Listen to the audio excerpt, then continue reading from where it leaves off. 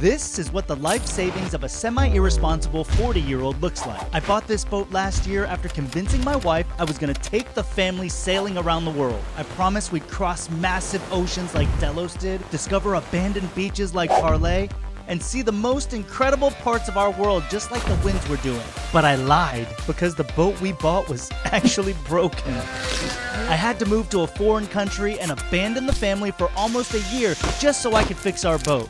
But today, I came back for them, and we just flew 2,000 miles to Panama so I can show them their boat for the very first time. We're making the final trek back to the marina. I brought the entire family with me.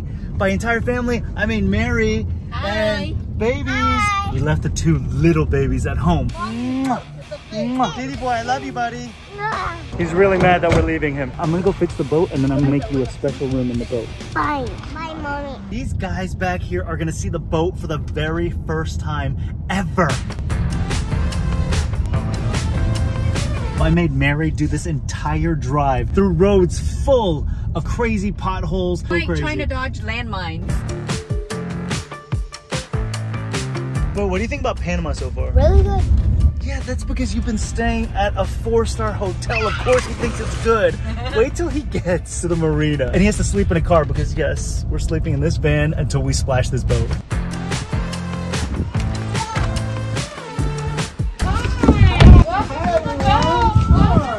Whoa, these are your trampolines. You're gonna get to lay here once we get all this stuff out of there. Those are our beds right now. Yes, that's super heavy. This is gonna be your play place up there. This is the fly bridge. This is where we sit when we're sailing. Guys, what do you think about the boat? Good. Really good. Are you excited? Yeah. They have no idea what they're in store for. Come on. Let's do some fiberglassing. Middle bulkheads from starboard to port. We're gonna knock you out today, baby.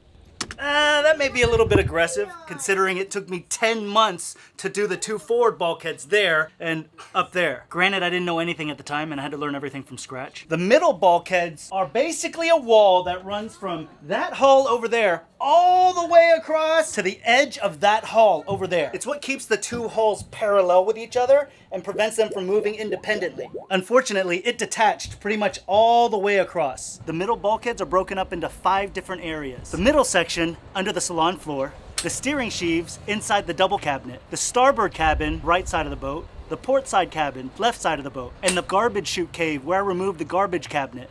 We're gonna be glassing that wall to the left, all the way to the steering sheaves, all the way down into the middle part, out. Here's that middle part. Then we'll proceed port, down the side, fiberglass all that dry area, up into the wall. Then we'll come down into the port hull, aft cabin. Now we're on the front side of that bulkhead, and we'll just tab all the way down, same thing. Chequear. Chequear. Chequear or chequear? Chequear. So we're gonna have to cut that corner piece right there that hits the hole.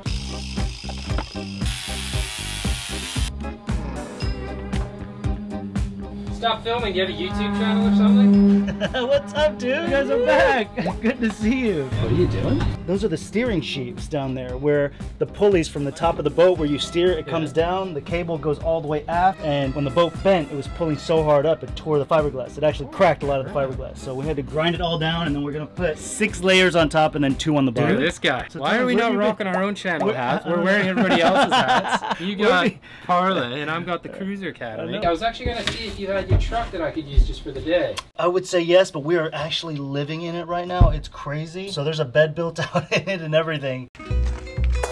How to make a camper van with 2 kids and no tools. US vans, the seats just and then come out. These seats are bolted in. Step 1, unbolt the seats and find somewhere to stash them. This is gonna take a long time, right? Beat sleeping in fiberglass. In the beginning, I actually slept on the boat while I was working on it, but once the fiberglassing started, ouch! Oh, that hurt. Loosen it up. I'll take that out. Good job, baby girl. Lefty loosey, buddy. Don't want to lose these. Step 2, find something to level the floors and cover the brackets. And I have to say, it's so nice to have the family here to help. Otherwise, I'd be doing this all myself. And you would be filming filming all by yourself. Exactly. I'd be filming. This is what boat life is supposed to be about. Come on, man. I'm loving it. Are you happy that we're here? What do you mean am I happy? I love it that you're here. Step 3. Geek out over this $300 airbed just because it's got foam inside. So when the airbed goes limp in the middle of the night, the foam keeps the bed up. These valves are super cool. You can reverse them. So this is let air out valve, flip it, and then this is let air in valve. All right, dear, we have a bed. Woo! How does it feel? How does it feel? Not bad. A little uneven because of these little brackets here. Little May here, she's not brushing her teeth because she dropped her toothbrush on the ground. May, why did you drop your toothbrush on the ground? I was putting it to the other hand because Mom... Why did it say, oh, I don't know what happened. How did it fall? It said the right thing! This is my office area. Steering wheel desk. This is the bunk for the boo. He's asleep right now. Headrest removed. Dashboard. Perfect support for a bunk. We got a bed built horizontally at the very back for May. Mary's on the left. I'm on the right. We got the Winix HEPA filter going. I got a Ryobi fan somewhere around here. That night was so fun. We stayed up half the night working on the van. But back to fiberglass. Doing the dry fit is so important. We just figured out that we need to grind a little bit more gel coat and also sand a little bit higher up under the wall. Epoxy needs a rough surface for it to achieve maximum holding power. Shiny gel coat is actually the worst. One final clean. He's making some rags out of my favorite shirt. We've gone through at least a dozen gallons of acetone doing this. Did I mention I hate fiberglass dust? And that it's the bane of my existence? And that if I knew then what I know now, I probably would have given up before I even started. So I'm kind of glad that I didn't know because we'd be boatless if I did. Let's suit up! The key to filming while fiberglassing is tons of gloves. My hands get covered in epoxy no matter how careful I am. I just tear off a layer every time I need to touch the camera. This is me putting on 10 pairs of gloves, which will let me touch the camera 18 times. You wanna do some fiberglassing? No, never say yes to that, say no. This is my son, David. Does he look like me? All right, go. Get away from fiberglass. We're using this total boat epoxy. The hardener needs to be mixed up a little bit, but so far, so good. I can't tell the difference between this stuff and West, and I've used a lot of West. Boom, 2 of those. So we'll go to the bottom 4 with the resin, and then the top 4 with the hardener. Oh, perfecto! This guy's got skill, man. If you need boat work, I'm telling you, Carlos Torres, Linton Bay Marina, baby. Sí or no? Sí. And then mix the heck out of it. Every part of the epoxy has to touch every part of the hardener. So you have to scrape the sides, scrape the bottom. Are you guys sick of these fiberglassing montages yet? I bet you have it memorized. Wet down the surfaces with epoxy. Wet out the fiberglass layers. Every single layer till it's completely saturated. Stack those layers and keep on wetting. Smush the fiberglass onto the surfaces. Mush out all the air. Mix more epoxy. 4. Oh, I am good, baby. Look at that. 4. So much more epoxy. We went through at least a gallon in this section. We probably could have stacked all 6 layers and just went in there once, but it was a bit awkward and we were trying to avoid drips. This is the last piece going in. All right, I'm up next. We're gonna try to connect that previous work down into here. This part's actually kind of fun because I'm building it back up piece by piece. Just to give you an idea, you're watching this at 30 times the speed with all the pauses cut out. Half of my upper body was squeezed in through the hole, so I was only able to use one arm at a time. All layers done. I can't remember how many. I'm a little heat strokey right now. I am completely dehydrated. Got a bunch of water in these boots. Not gonna finish the other side today. We'll do that mañana. Mañana, mañana, I love ya, mañana. This is what I missed most about being away this past year. Getting to make my family laugh and getting to take care of them. I'm on bug spray patrol. Now I can just pop up after a stressful day of boat work and just see them. I get this mental reset that makes me feel like I can handle anything. This is the one place that you can get food here at Linton Bay. Omira is whipping us up a sick pizza. No big deal, I'm basically a manager here. I know where the key is to open the beer cooler. You're not a manager. I think I am, because only a manager would be allowed back here in the kitchen. Cebolla, champiñones, pepperoni. Champiñones. David, I gotta say, your Spanish is impeccable. Is it? Yes, my Spanish is so good. And now for my favorite part of fiberglassing, the morning after. Ah, that's the sound you want to hear. You you can see how we overlap the two parts. The tabbing up into the wall, and then the steering sheaves, they overlap each other. Gives you that extra strength. All right, so we got James from Zeph back. He's gonna be cameraman today for us, which is so much easier. I don't have to wear like 15 layers of gloves and tear them off as I move the GoPro. We're gonna glass everything from here over. It's actually just 3 layers. All right, meet your new cameraman. Boom, James, Zephyr. Oh, we need cabosil. See, this is the problem, I forget stuff. We need to make a fillet, so we need cabosil.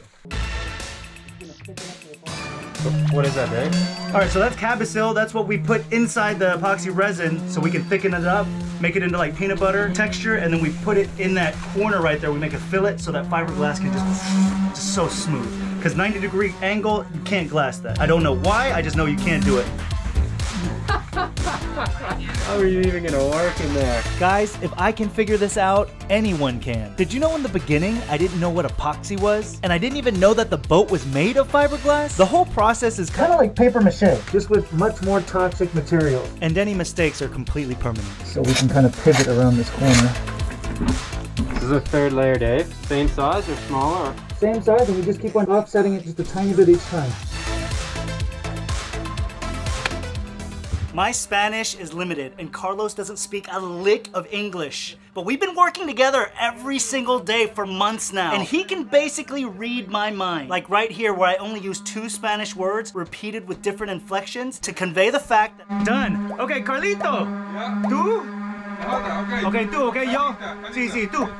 Just for you guys who want to know where Dave actually was, this is actually where the garbage bin is. So that's where he was just glassing, inside the garbage bin. Right leg is completely asleep. Nancy is the Linton Bay laundry lady. Alexi is just prepping this home for us. Gracias, mi amigo. Gracias. Oh, yeah. Oh. Without her, all of our clothes would still be packed with itchy fiberglass dust. Nancy is nice. Hola, Nancy. ¿Cómo está, mi amor? Mi amor dos. Mi amor uno. Mi amor dos. Gracias. Thank you. Se cuidan. Gracias. I left Carlos in charge. This is the first time I've let him glass just by himself. Coca? I'm used to Mexican Spanish where coca means Coca-Cola, but in Panama, coca means cocaine. That's why Alexi's hesitant. Coca-Cola. Alexis, he didn't drink beer, he doesn't party. All he does is work, drink Coke, and saves his money. Let's see how he did. Oh, yeah. Y 3 capas de fibra. No aire.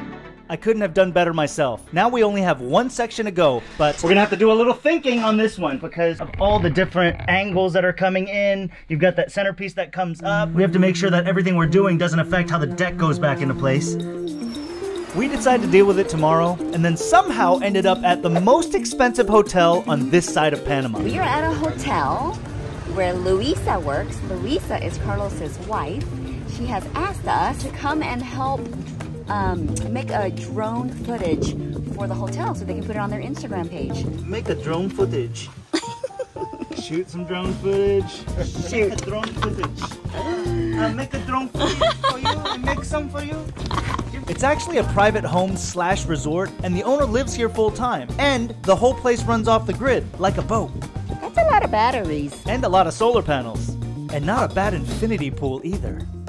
We're here doing some drone footage for her boss. He bought a drone and he was like, can you teach us how to fly it? I was like, it didn't really work like that. It takes a little longer than just real quick. We got some really cool footage of this place, but I want to stay here. How do we get to stay here? We did get invited to dinner with the owner. Maybe he'll let us stay in a room too.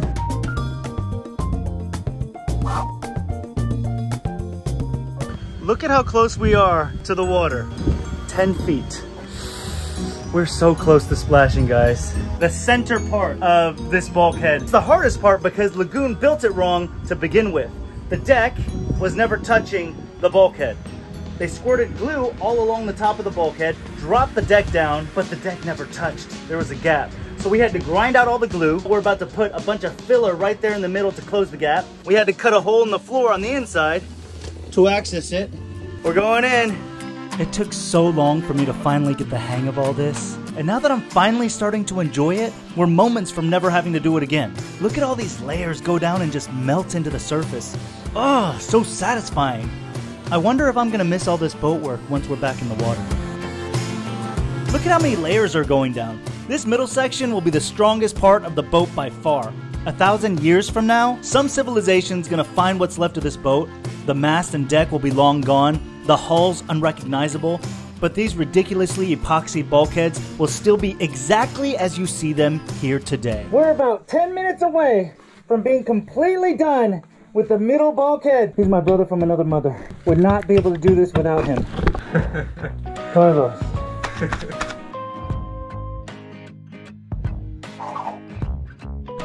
Hole is fixed, tabbed into the deck. Got gloves, resined to my skin. All right guys, we're getting close. We're getting so close. I can't wait to get under the water and show you guys some real boat life. Subscribe. That is so cool. I'm showing off my work to Maria. Yeah, that's Caladro. I have hives all over me from eating some empanadas. We ate some nasty empanadas in Panama City. They weren't nasty, they were actually really tasty. Next time we take Mary to a tiny Panamanian hospital where they don't understand a lick of my broken Spanish. So we end up having to play one big game of charades.